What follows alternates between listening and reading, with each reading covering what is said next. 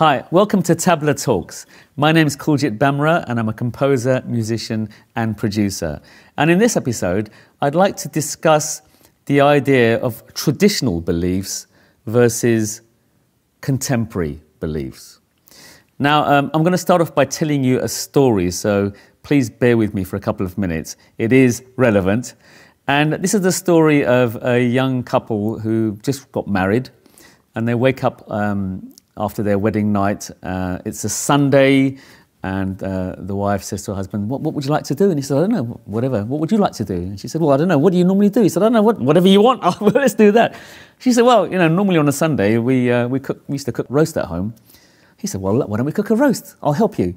So he went out and bought a leg of lamb, and he was helping her in the kitchen, the new husband impressing his wife.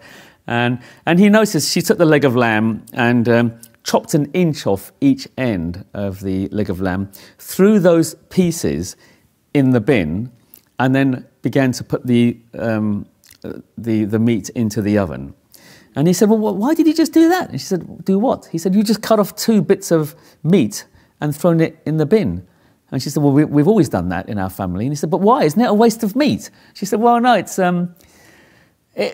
the way we've always done it. It works that way. And anyway, it gets the juices to flow more and it brings the taste. He said, well, fine, whatever you say, I'll go with it. But I just thought it was a waste of meat. She goes, no, this is the way we've done it. And this is the way we'll always do it. He said, oh, no problem. Anyway, a few weeks later, the couple find themselves at the wife's mother's house. And the new husband is impressing his mother-in-law in the kitchen and helping her on that Sunday cook a roast. She does exactly the same thing with a leg of lamb. She cuts off an inch off each end, throws those in the bin, and then the new husband says, well, that's really interesting that you've done that. She said, well, done what? And he said, well, your daughter does that as well. Well, do what? He said, well, I don't know, you cut pieces of meat off the end and then throw it in the bin. I just think isn't that a waste of meat? She goes, no, we've always done it that way. We've done it that way for generations. And he said, but why? He said, well, I don't know. She said, it's the way the Smith family have always done this. And it helps the juices to flow and it cooks much better. And it just adds to the flavour. He said, well, that's really fine. I'll go along with that, Anyway, cut a long story short, a few weeks later, they find themselves at the house of his wife's grandmother. And again, the new husband is helping his wife's grandmother in the kitchen. She gets the roast on the Sunday. She's about to put the leg of lamb in the oven. And he says, Grandmum, haven't you forgotten something? And she said, what have I forgotten? He said, you've forgotten the Smith technique. Well, she said, what's that? What have I forgotten? He said, well, no, it's fine. Your daughter does this and your granddaughter does this. They cut the end off an inch off the end of the leg of lamb before they put it in the oven. And she said, oh my God, do they still do that? He said, yeah. She said, I only did that once because it didn't fit in the tray.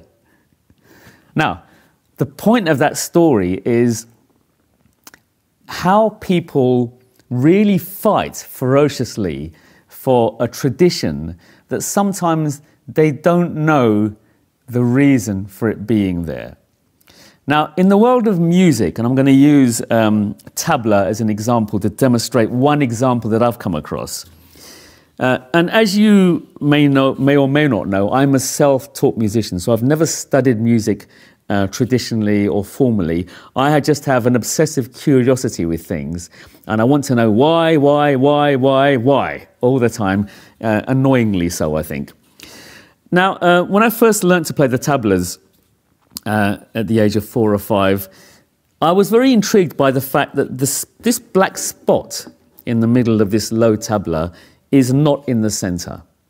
Now, as I grew up and studied physics at school, and then later on became an engineer, in my mind, if I was to place a spot anywhere on the drum, I would put it in the middle, because I would say that it would be a symmetrical pattern on the drum. It would also help the waveform resonate better, because this weighted compound would be at the place of maximum amplitude. Forgive me if I'm talking gobbledygook to you, but I just think it would be better in the middle. It would help make the sound of the drum better.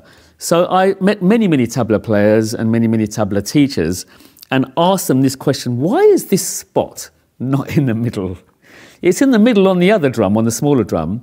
It's not in the middle here. And the answer I got was always a version of, this is the way it's always been, and this is the way it will always be. And I said, well, why? Why? And they said, because it sounds better. And I began to become more curious about this answer. And I wanted to do a test myself.